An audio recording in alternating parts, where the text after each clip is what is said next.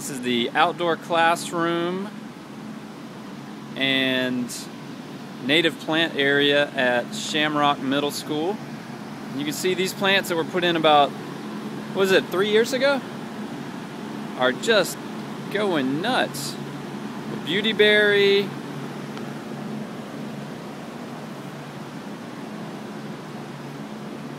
We've got a native dogwood here in the middle.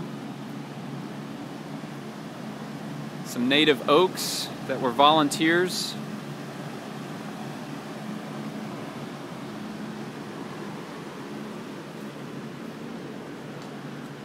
Another really big dogwood. It's as tall as the building now. A native buckeye, maple tree, and this gorgeous hearts a-bustin' here, with the hearts just busting all over the place. And the sassafras is in full fall color right now.